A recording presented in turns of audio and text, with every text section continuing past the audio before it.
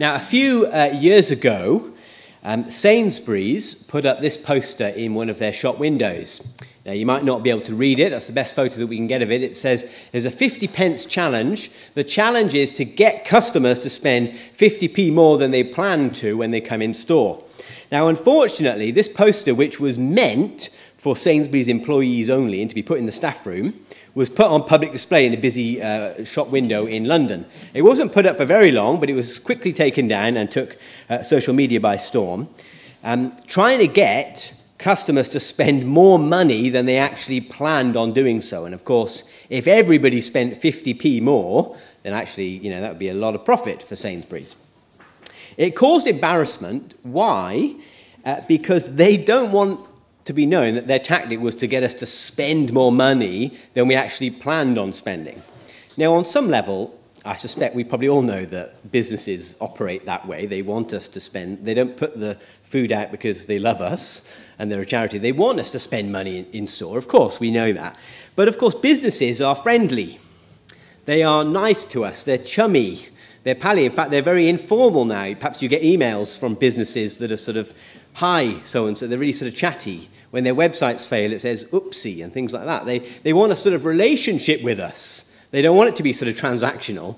They don't want it to appear that they just want our money. They want us to be friends with us. That's what it sort of appears like.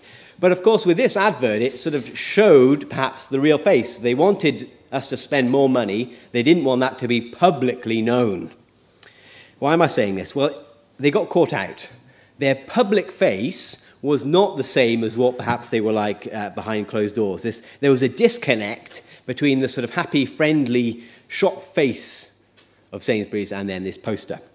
One customer said this, "As a customer, I don't want to feel like I'm being forced or tricked into spending extra by staff who've been challenged to make me do so." Now, I'm sure if you work for Sainsbury's or know people who do, I'm sure they're lovely people and every shop is like this. But Titus 3 is about how the church ought to relate to the public. You see, so far in Titus, we've seen the knowledge of the truth that leads to godliness, the truth of the gospel that is to transform lives. Then we've seen the importance of elders, leaders in the church who are to teach that, who are to encourage the church in that. We've seen this intergenerational church community living out these truths, encouraging one another, getting alongside one another. And we've seen last week, at the end of chapter 2, that it is all of grace, that God's grace has appeared, bringing salvation. It's to be founded on grace. And now in chapter 3, Paul begins to think about how the church ought to relate to those outside of the church, to those in the public. And so a challenge for us is, are we, as a church, a bit like Sainsbury's, where publicly we want to sort of bless Old Town and Swindon, but perhaps privately having an attitude towards society, an attitude towards culture and the world that we wouldn't want to be made known?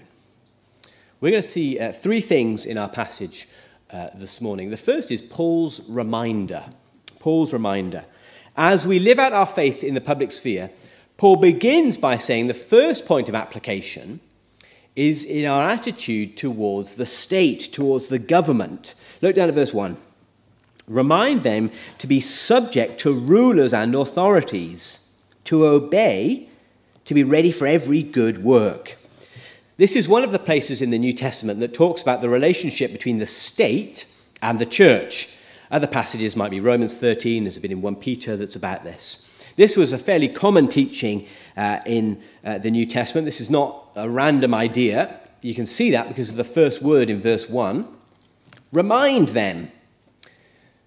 Titus already knew this. The church already knew this. When Paul commands Titus here to pass on this message, this is not something new.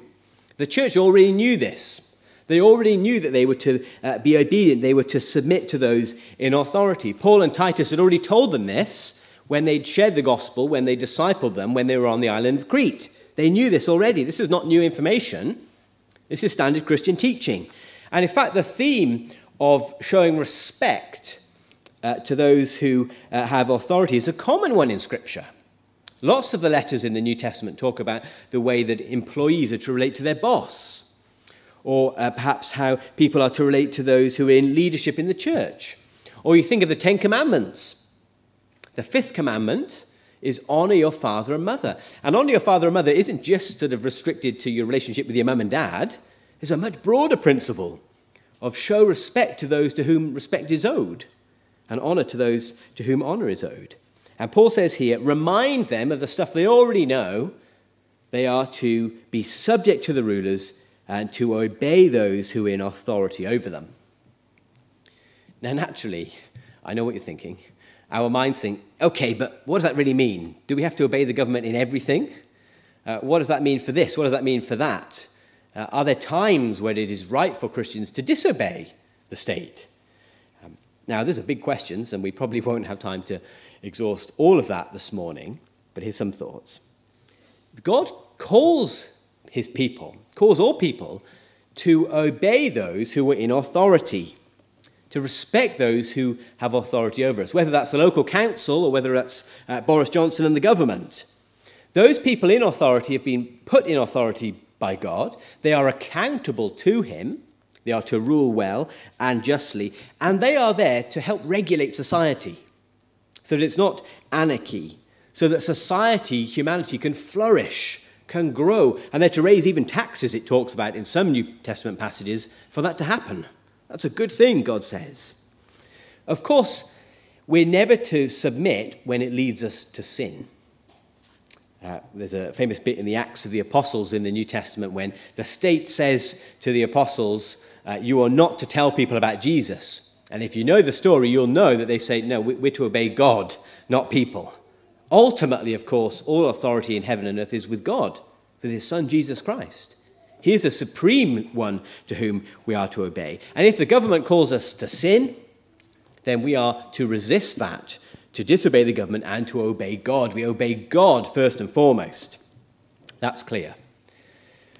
The problem is there's loads of grey areas, isn't there? There's loads of grey areas. And I think, if we're being honest, COVID has shown us that.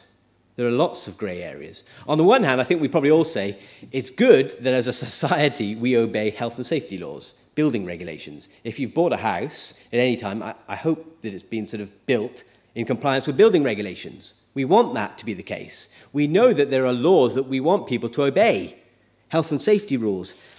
And yet, on the one hand, we have that, and yet there have been commands, there have been laws which have made the public worship of God very hard. And where those two things intersect, where those two things come together, it's really tricky. We have to be honest. There are grey areas, and there are tricky things because probably we would all have a difference of opinion on some of those things. It's increasingly difficult because the role of the state in the New Testament is to regulate society, to punish evildoers, Romans 13 says, law and order, so that society can flourish, to raise taxes for that purpose. But it doesn't have, in the New Testament, the idea that the state would have authority over all parts of our lives. The New Testament writers would never have imagined a society, a situation where perhaps the government would perhaps punish the thoughts that we have on moral issues, or whether people could say certain things in street evangelism or how we disciple our kids. Now, I'm not making any political point in that. It's just to say there are some things which the government perhaps may make rules and laws over that actually is not for the government to make laws and rules over. And we need to be wise. There are grey areas in this. We need to have wisdom as we think about these things. In the same way that we would say it is not right for church leaders to be able to make rules over all parts of church members' lives. That would be completely inappropriate. There are certain things that God has given to the role of the state, certain things that God has given to the role of church leaders, and certain things that God has given to the role of families. But whilst there are grey areas, ultimately our allegiance is to God, to obey God, not men. And yet, what does verse 1 say? It says we are to be subject to rulers and authorities. We are to obey them, it says. And whilst there may be grey areas, our general disposition, our general attitude to the law, to the government, to rulers, even bad rulers, is to have one of obedience, of gentleness, of respect, being peaceable, it says, verse 2. Now, this week, you may have seen this speech from Boris Johnson. Poor old Boris got himself in a bit of a muddle this week. He got himself in a muddle because he obviously didn't number his pages, and during his speech he got his page numbers totally out of order, and he was sort of fumbling around, and he said, "Oh, forgive me. If you've ever done any public speaking, you will know that terrible feeling." What he needed was one of these books. You have it, sort of put the pages in a book, you see, and then you don't get mixed up. But Boris got himself mixed up, and then he had this sort of long, slightly extended illustration about a reference to Peppa Pig and Peppa Pig World. I don't know if you saw that. And it sort of prompted cartoons like this, with Peppa saying, "Why is he dragging me into this?" and all of that. Now, the reason I'm saying this is it's easy in society to slightly scoff, to slightly mock and deride people, whether that's one political party or another. It's easy to do that. The world around us is full of particularly political discourse that is all about sort of mocking, scoffing, ridiculing opponents, wherever they're on the political spectrum. But verse 2 says, we are to speak evil of no one, to be peaceable, gentle, showing all humility to all people. Now, that's not to say we can't criticize them. It's not even to say that we can't seek to overthrow a bad government even. But it is to say our attitude is to be humble, to be gentle. We should be respectful towards those who are in authority, even if we don't like them, even if we think their laws are bad or they're silly, or even if their laws are incredibly bad, we are still to be respectful, it says. But it's not just to those who are political leaders. It says, verse 2, to speak evil of no one. This is much broader. To show all humility to all people. It's easy to speak badly of people sort of in society, people sort of out there. Perhaps easy to mock those who we look at their lifestyle and think that it's a bad lifestyle. Perhaps we see people who are spending their evenings getting drunk on a Saturday night, and we're tempted to sort of mock. Or we scoff and look down at teenage girls who are spending all their time on social media and looking for the next like on TikTok or whatever it is. Or we speak dismissively of another celebrity marriage that has gone down the pan. Or another immoral law that has been made in society. But whilst we may criticize to some extent, verse 2 says we should show humility, to be gentle, to be peaceable to people, not to mock, not to scoff, not to look down on others in society. And the reason we're to be like that is verse 3. He says, for we ourselves were also once foolish, disobedient, deceived, serving various lustful pleasures, living in malice and envy, hateful and hating one another. You see the logic? Speak well of people on the outside, speak well of those in society, be humble towards them, for we were once like that. The reason that we're to be like verses 1 and 2 is found in verse 3, because we ourselves were once like that. There's no place for tribalism here, no place on looking down on other people in society. We know better. There's no sort of us and them, as it were. And in fact, even now as Christians, we may look for love or happiness or pleasure or whatever it looks like in verse 3 in the same places as people in society. Perhaps we're not even better now, but certainly we were no better before we became Christians. We were doing the same thing, Paul says. There's no sort of us and them. We're human beings with human desires. There's no place for pride here, Paul says. And so one application for us as a church is, are we a bit like Sainsbury's? Is our public face that we're sort of warm and friendly and we want people to come in, but actually behind the scenes, we sort of scoff at those in the world. We look down at those who live a lifestyle very different to ours. Do we think that we're better than them in some way? Or in our language, do we reflect that just like the drunk on the street on a Saturday night, just like the woman sleeping around for connection and meaning, just like the drug addict or whatever it looks like, just like all of those people, we too were once like that. That we too are human beings looking for meaning, satisfaction, and desire. There's no room to look down on other people, Paul says. We too were once like that. Paul's reminder to us.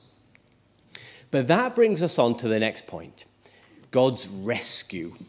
That's particularly verses 4 to 7, God's rescue. He says, but when the kindness and the love of God, our Saviour, toward man appeared, not by works of righteousness which we have done, but according to his mercy he saved us, through the washing of regeneration and renewing of the Holy Spirit, whom he poured out on us abundantly through Jesus Christ our Saviour, that having been justified by his grace, we should become heirs according to the hope of eternal life.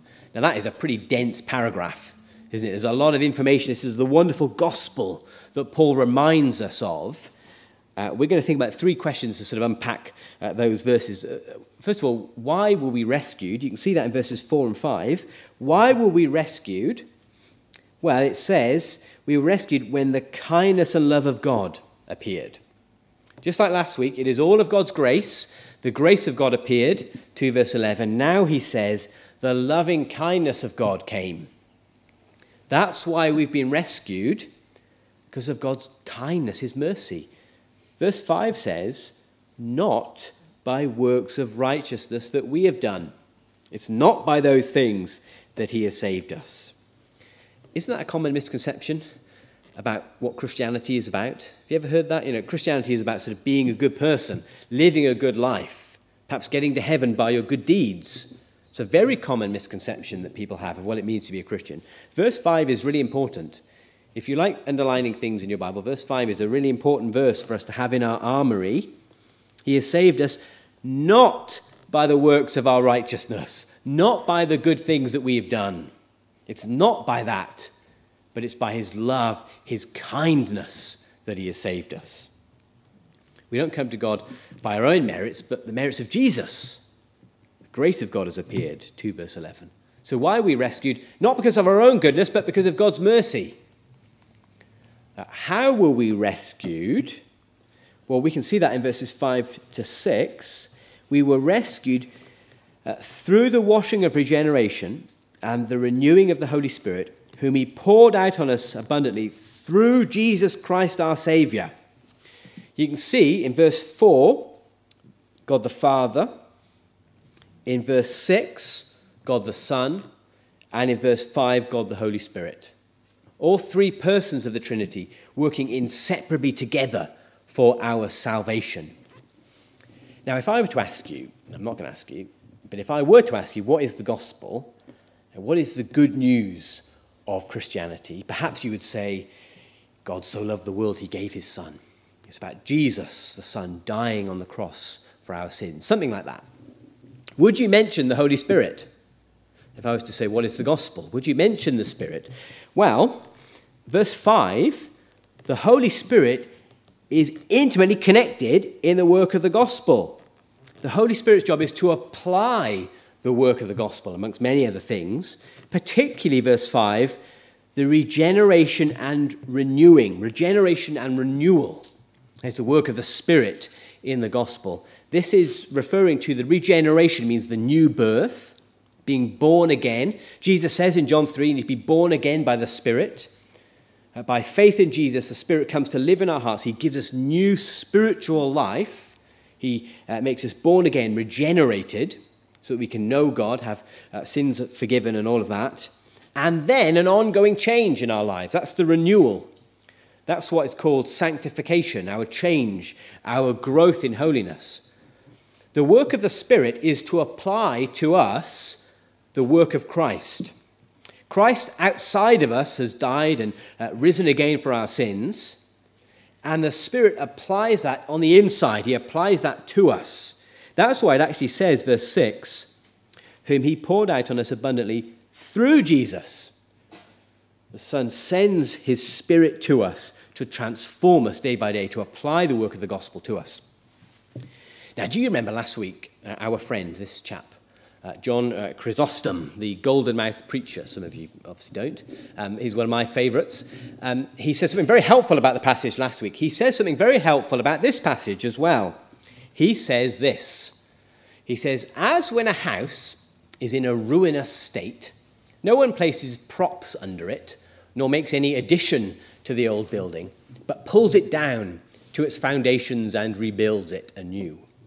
So in our case, God has not repaired us, but made us anew. In other words, imagine a house that's boarded up. The roof has collapsed. The floor is sort of missing. The walls are crumbling down. What do you do to a house like that? What do you do? Well, you don't put a bit of paint on the wall. You don't put the carpet down. You don't do some regrouting in the bathroom. You don't do those things. You tear it down and you start again. You tear it down. Verse 3 says, the state that we were in, the house that we were in, was in a state. It was verse 3. What does God do? He recreates. He regenerates us. He gives us a new life, a new spiritual life. Not a top-up. It's not that we were fine and then sort of God's grace adds a bit of top-up to get us all the way to God. No. A whole new life. A whole new state, being born again. New spiritual life through the Spirit. We needed to be made anew. That's how we were rescued, through the work of the Spirit, applying the gospel to us. What's the goal of being rescued? Verse 7. Having been justified by his grace, we should become heirs according to the hope of eternal life. We have new life in the Spirit now, and one day eternal life to be with God forever. We will be heirs of God. We will inherit from him. We are his children now, his sons, his daughters. Jesus calls us his brothers and sisters. We are part of God's family now. We will inherit all things and go to be with him forever. That's the goal. That's the end point. That's the thing that it's all moving towards, is verse 7, the hope of eternal life. Now, if you're really eagle-eyed, you will perhaps notice, I'll be very impressed if you have noticed, there is something missing in this gospel presentation. This summary of the gospel that the Apostle Paul makes, there is something which is missing. Verse 7, we might expect to say, having been justified by faith, we should become heirs. Often the Apostle Paul will talk about being justified by faith. There is no mention here of our response to the gospel. There's no mention of us receiving it by faith. Now, that's not because Paul didn't believe that. You can see elsewhere, it clearly does believe that. It is important that we receive God's rescue by faith. The reason that Paul has not mentioned our response here is the whole emphasis is on what God has done. All of the emphasis here is on what God has done. It is his rescue. It is his work. It is all of his grace in salvation. He has rescued us. Why are we told this? We're told this as a reason to obey verses 1 and 2. We're to obey, to speak well of people, because we're no better. We're the same. We've been rescued. Rescued by his grace. Not because of our own goodness, but all because of the mercy of God. That's why we obey. So God's rescue. Thirdly, finally, our response. Our response. Our response is verse 8. This is a faithful saying, and these things I want you to affirm constantly, that those who have believed in God should be careful to maintain good works. These things are good and profitable to men. Now, a few times in Paul's letters to Timothy, 1 and 2 Timothy and Titus, he mentions this is a faithful saying. This is a faithful, trustworthy saying. And every time that he does mention that, it's somehow tied into the gospel. The faithful sayings are tied into the work of Jesus, work of the gospel. In other words, the stuff that he's just said of God rescuing us is a faithful and reliable saying. You can be sure and trust the fact that God rescues undeserving people. It is a faithful saying, he says. And it's a faithful, amazing truth that is to be lived out. It is to be lived out, verse 8, by good works. The elders, Titus and the others, are to affirm or insist upon these things.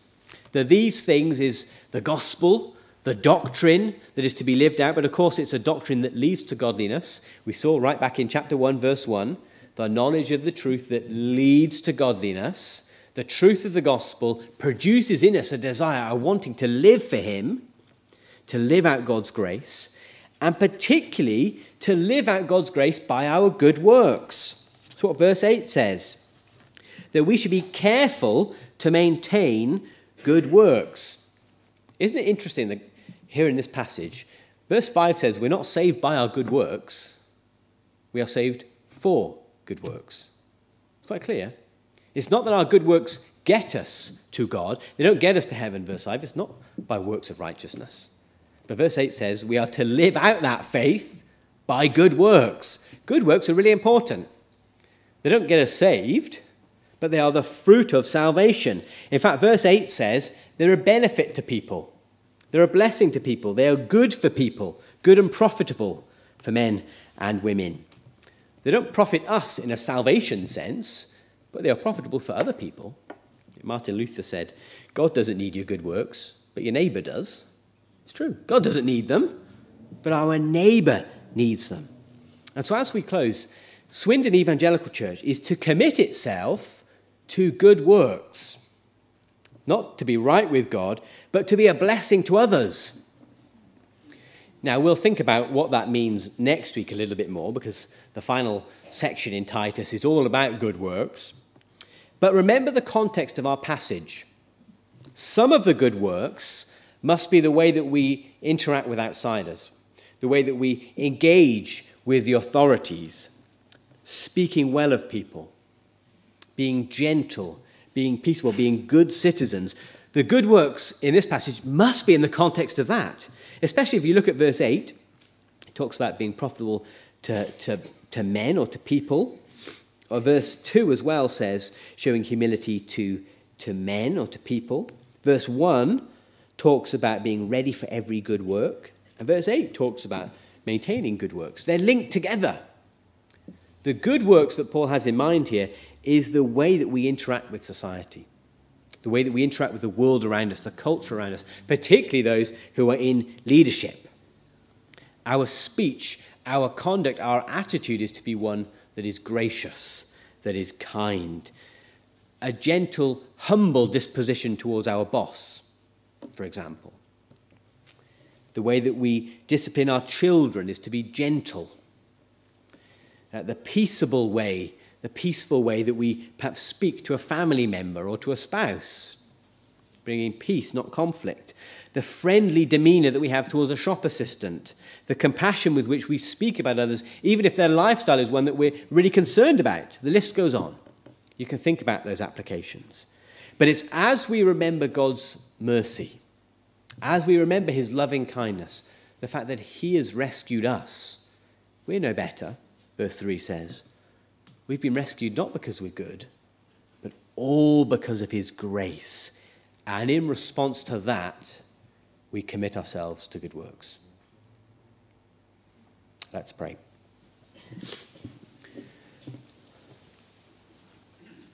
Our Father, we thank you that you do not need our good works. We thank you that there is nothing that we could ever do to make us right before you. Thank you that it is entirely of what Jesus has done for us. Thank you that if we trust in him, we have this regeneration, this new birth through the Spirit. We're being renewed and being changed by him day by day. And we have this wonderful hope of eternal life.